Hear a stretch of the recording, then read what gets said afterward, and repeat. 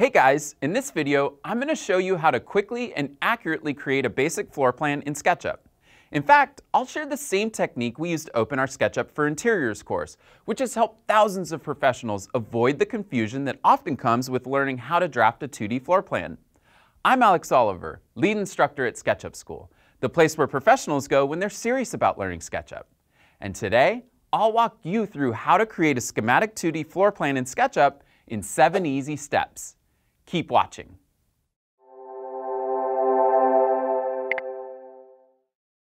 In our courses, we've taught thousands of architects and design professionals the keys to producing everything from accurate 3D models to photorealistic renderings to detailed construction documents. But not everyone or every project requires this level of finished presentation. In fact, here's an example of a question I see all the time, and it's one you might not expect. Can I build my 2D floor plan in SketchUp, or do I have to use AutoCAD? Lynn, like many professionals, was looking for a way to produce simple but accurate 2D floor plans without having to use AutoCAD. She knew SketchUp was great for creating 3D models, but she was wary that all the 3D functionality might just get in the way of easily creating a 2D floor plan, or even make it impossible altogether. But don't worry, whether your goal is to create a 2D floor plan that you'll turn into a 3D model later, or you just want to draft a quick floor plan to share with a client, if you follow the 7 key steps I'm about to share with you, you'll find SketchUp to be an amazing tool for conquering this piece of the design process. And it doesn't require using or being familiar with AutoCAD or any other CAD programs. So what are the 7 easy steps to create a simple 2D floor plan in SketchUp? Before we jump in, let me just quickly warn you, this video isn't meant for beginners that have no prior experience with SketchUp. You'll definitely want to be familiar with the basic drawing and editing tools in SketchUp. So if you haven't already, I recommend you check out our Watch This Before You Get Started with SketchUp video, and be sure you're comfortable with all the concepts we cover there. Oh, and one more thing. We're going to cover a lot of ground in this video, so I put together some notes for you to help you remember everything. Stick around to the end of the video, and I'll let you know how you can get a copy of them. Okay, ready to jump into the steps? Let's start with step number 1. Start in a 2D template.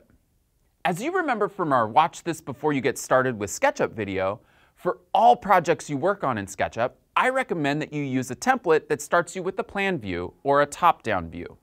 This is even more important when you set out to create a floor plan. As a quick reminder, here's how you switch your template. For SketchUp Pro, if you're a Windows user, you'll start by going to your top menu and selecting Window. If you're using SketchUp Pro on a Mac, you'll select SketchUp. From there, open the Preferences window and select Template. Depending on which version of SketchUp you're using, the template will be named differently.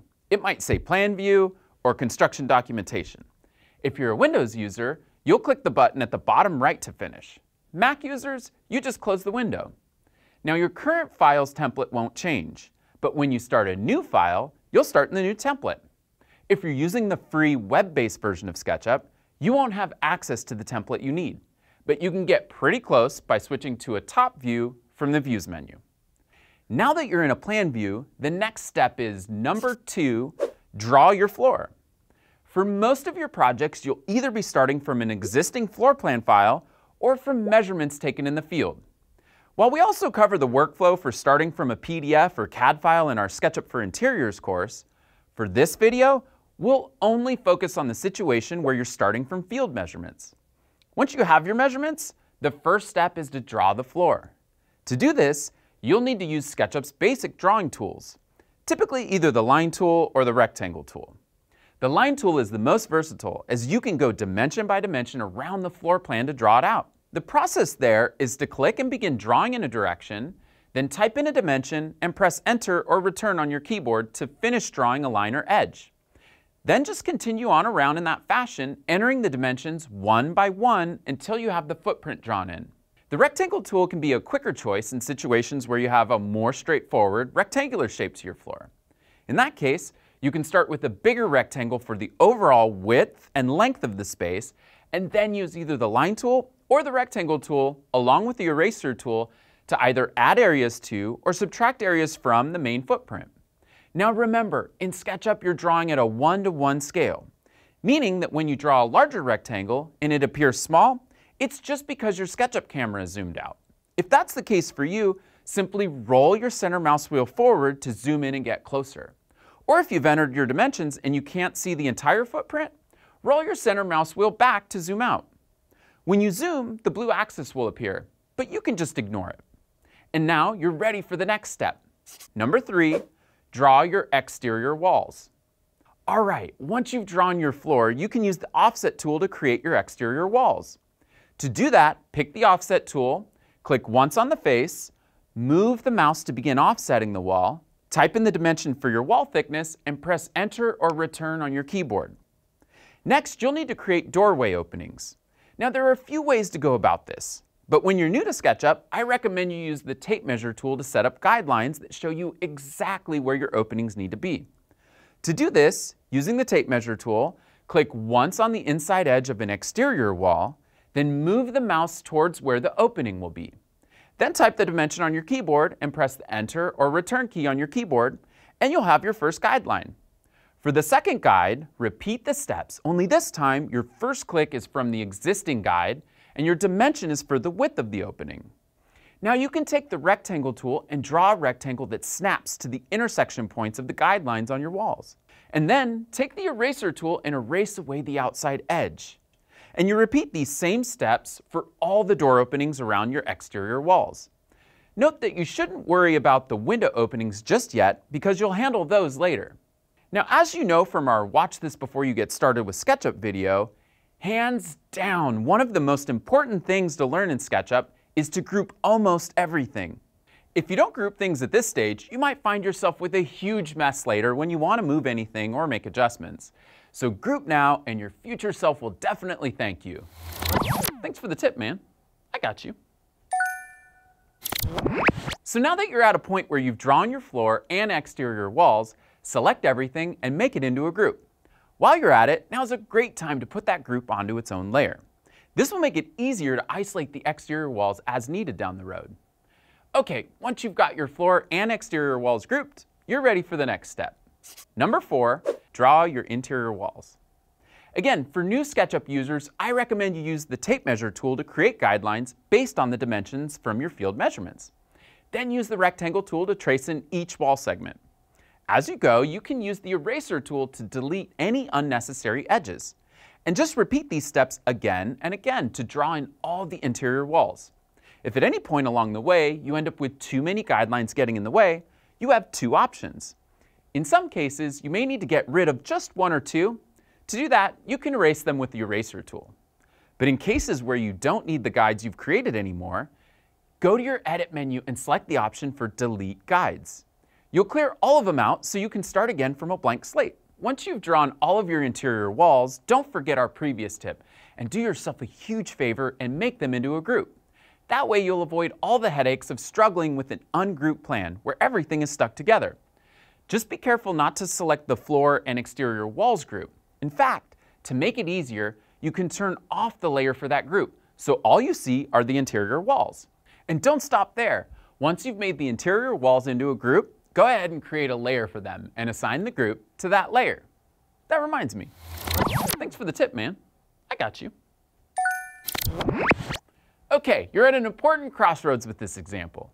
If your plan is to create a 3D model of this space, then at this point, you can move on and begin building your 3D model on top of what you've created so far. You can cover the rest of that workflow in our SketchUp for Interiors course on our website. But in this example, I want to show you what you need to do to finish a basic floor plan in 2D without having to build the 3D model. To do that, let's move on to the next step. Number 5, add your windows and doors. Components in SketchUp are similar to blocks or symbols in other CAD programs. That is, geometry that's drawn to represent objects in your design, such as windows, doors, fixtures, and furniture. For the first part of our example, I'll show you how to create your own component for a window. Again, you can start with the tape measure tool to set up 2 guidelines that represent the width of the window. Using those guides, draw in your window. Now, since we're just setting up a basic reference plan for this example, and not worrying about adding all the details you may want for, say, a construction document floor plan, I'll just create a basic window symbol. But you're free to use SketchUp's drawing tools to add as much detail to the window as you'd like. Once you've got your window drawn, select it all with the Select tool, then right-click and select the option for Make Component. Then name it something sensible and click to finish making the component. To save time when you have more than one of something in your plan, such as multiple windows with the same dimensions, you can make a copy of it. You do that using the Move tool. On a Mac, press and let go of the Option key. On a PC, press and let go of the Control key to turn on the copy function. Then click on the corner of the window and move your cursor to the corresponding intersection where the copied window belongs, and click to complete the move. The best part about copies of the same component is that if you need to make a change to one of them, both copies will update together, saving you a bunch of time. Just remember that to make any changes, you must first right-click and select the option for Edit Component. Then, when you're done making changes, right-click outside the component and select the option for Close Component.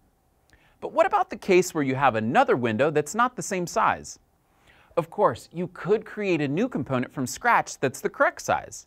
And in some cases, that might be your best bet. But it's also worth pointing out that you can modify your existing component to fit. Here's how. Start by using the tape measure to set up guidelines for the new window. Follow the steps from before to move another copy of the window component. Then, right-click on the component and select the option for Make Unique. Then right-click on the component, select the option for Edit Component, and modify the component to fit. Because you made it unique from the original component, the changes you make to it won't update the other instances of the component. Okay, next up, you can use the same process I just described to create the doors. First, draw a rectangle with the correct width and thickness. Then use the Arc tool to draw the swing. Make it into a component and use the Move tool to copy it around the model. Sometimes it'll be oriented the wrong way for the opening. In that case, with the Move tool, hover over the component. You'll see that it actively highlights blue and that there are 4 red plus signs. Hover over one of the red pluses until the cursor turns into a rotate icon. Then click and let go of your mouse button on that red plus to begin rotating. Now you can move your mouse and hover over the tick marks on the rotate cursor to rotate in 15-degree increments until you've rotated the proper amount. Then click and let go of the mouse to finish the rotation. Other times, the door will need to be mirrored or flipped. To do that, right-click on the component and choose Flip Along. And then you'll either need to flip along the component's green axis or the component's red axis, depending on the orientation of the component. If you're not sure which to choose, just try one. If the result isn't right, you can undo back and try the other option. Now, once you have the door oriented and flipped in the proper direction, you'll need to move it into place. With the Move tool, click on the corner of your door component and then move your cursor onto the corresponding corner of the door opening in the plan, and click to finish the move. And when you come to a door that has a different width, it's probably fastest to just draw a new one. Okay, once you've created all your windows and doors, it's time to add your furniture and fixtures. But you don't have to draw everything by hand. There's a faster way to add 2D symbols that we're ready to cover in our next step. Number 6, import furniture and fixtures. It's true that you can draw all of your own 2D components for the things you need to show in your floor plan.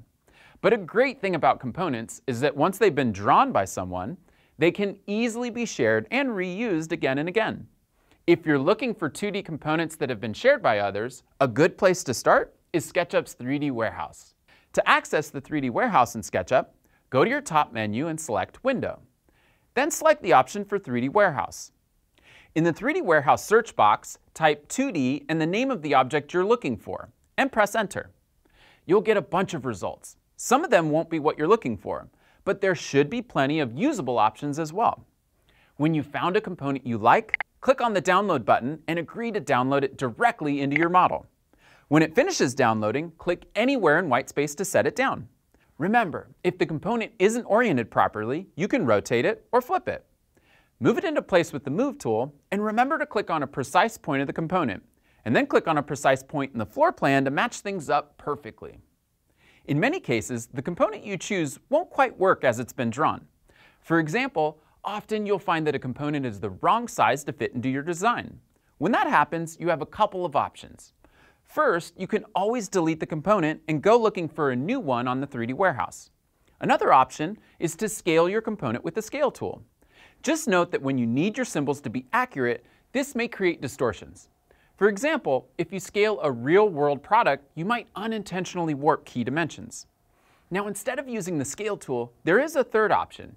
You can edit the component. That's right, you can edit a component you download from the 3D warehouse, just like you would if you had made it yourself. To do this, right-click on the component and pick the option for Edit Component.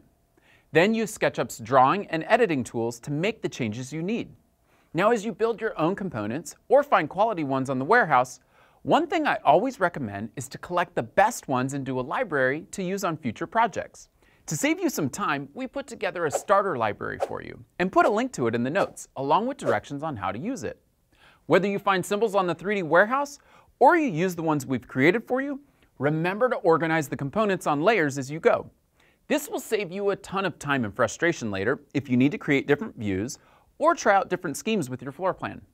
All right, you have all your 2D symbol components in place. Now you're ready for the last step. Number 7, style your plan for presentation. At this point, you're ready to take your floor plan in any number of directions. Perhaps you'll want to add some colors or materials to liven it up. Maybe you'll want to take it into layout where you can easily add a title block, labels, or dimensions. Or maybe you're ready to start building in 3D. We cover all those things in the courses on our website. And while it's too much to get into for this video, here are a few fundamentals you should know to get your floor plan ready to present to a client or colleague. First, unless you're adding color and materials, you're likely to want your floor plan to be black and white. To make that change, you need to use the Styles feature. Open your Styles dialog. Mac users will find it under the Window menu, while PC users will find it in the default tray. Click on the Edit tab, click on the second box for Face Style, then click on the second box for Hidden Line. This will turn everything black and white. While you're in the Styles dialog, you can also click on the first box for Edge Styles and see if things like extension, endpoints, or even jitter are helpful for presenting a more preliminary rough sketch type of a look. Once you've settled on a style, you may also want to hide the axes. To do that, go to your top menu, select View, and click on Axes to turn them off. Now that everything is looking like you want it, be sure to save a scene. First, zoom and pan to get a good view. Then open your Scenes dialog. Mac users will find it under the Window menu option, while PC users will find it in their default tray. In the Scenes dialog, click the plus icon and name the scene. Now you can get back to that exact view anytime you need. And of course, your final step will be to export an image or PDF of your floor plan. To do that, go to File, Export, 2D Graphic. Pick the format type you want, name it, and click Export. Know that image files like JPEGs will be rasterized or have a set pixel dimension, which means that the line work may not be crisp depending on how you plan to size and present the final image. PDFs will be vector files, which will show crisp line work at any size. And that's it! Congratulations! You made it through all 7 steps to create your first floor plan in SketchUp. Did you learn something new in this video? Do me a quick favor and tell us which tip you liked the most in the comments below right now. Or just let us know you liked the video by giving it a like. By watching this video, you've already done your future self a huge favor and gotten yourself started down the right path. From here, it's definitely possible to learn everything on your own. However, if you want to invest your time wisely and avoid picking up bad habits, then I recommend checking out our video course library. It's filled with $8,700 worth of SketchUp courses exclusively for professionals, including our SketchUp for Interiors course. Head over to our SketchUp School website and try our courses for free. And if you're not ready to try one of our courses right now, make sure to at least review what you learned in this video right away. I put together some notes that make it easy to review everything we've covered. I put a link to them in the cards. Oh, and one last thing. If you don't want to miss our next video, make sure to subscribe to our YouTube channel right now. Just click on the subscribe button below this video. Until next time, happy sketching! And that's it! Congrats! Okay. And it's a simplified floor. Simplified.